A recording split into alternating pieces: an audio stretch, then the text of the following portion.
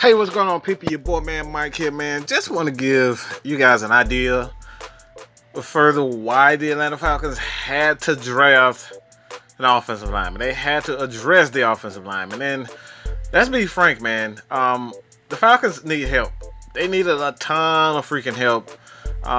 There were teams that were worse than the Atlanta Falcons as far as, you know, giving up sacks, hurries, and, you know, quarterback hits and whatnot. But, you know, it's still pretty bad. All right, when you look at the Atlanta Falcons, I'm going to go down the line. And the first one was the Arizona Cardinals.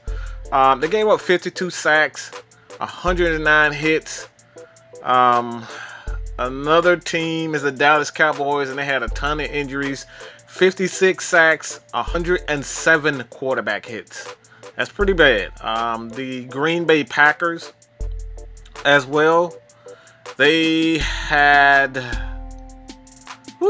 yeah, that's pretty bad. 53 sacks.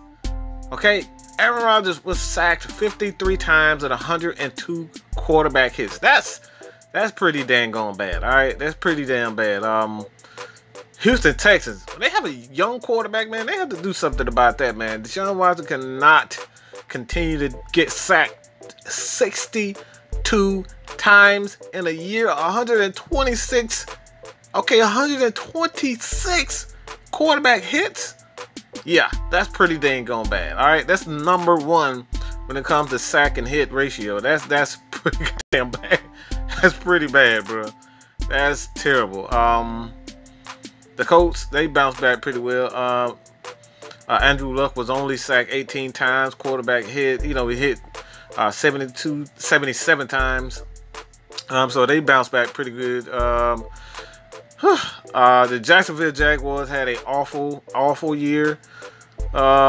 53 sacks on a quarterback, 111 hits. The Miami Dolphins, 52 quarterback sacks. They gave up, the offensive line gave up 52 quarterback sacks. The Oakland Raiders, 52 sacks, and Philadelphia Eagles, they are in the middle of the pack, so that's fairly, you know, decent. 49ers, 125 quarterback hits and 48 sacks given up. The Seattle Seahawks had a pretty bad offensive lineman, so they need a guy who can run around and whatnot like Russell Wilson, or else they would have been a lot better. But when you look at this chart, man, the Atlanta Falcons, when it compares to, you know, previous years, this is pretty bad. And when you're paying Matt Ryan so much money, $150 million, $30 million a year, you got to protect your quarterback, all right? In 2017, they only gave up 24 sacks. So to jump up from 24 sacks, giving up in a year, 87 quarterback hits, this is pretty freaking bad, all right? Even go back to 2016, they had a pretty good year. They gave up only 37 sacks, 106 quarterback hits. So when you look at it, man, the Falcons offense is just getting much worse. You can contribute a lot of that to the play calling. So Steve Sarkisian had to go, but when you have a much better play caller and Dirk Cutter from Steve Sarkisian, look, man, just look at the attempts. Just look at the attempts of passes. 617 attempts in 2018. 2017, 530. All right, 2016, 537. So when you look at it, man, the Atlanta Falcons just, good gracious.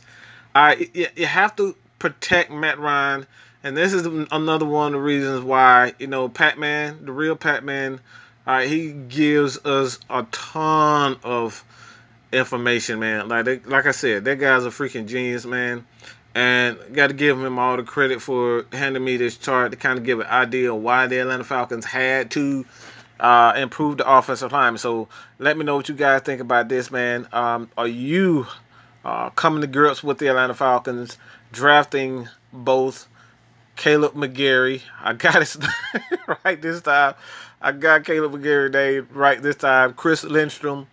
But man, look, Let me know what you guys think about the draft, man. If you finally come to grips, are you finally happy with those picks? Leave your comments below. Your boy Mike is out, man. Peace.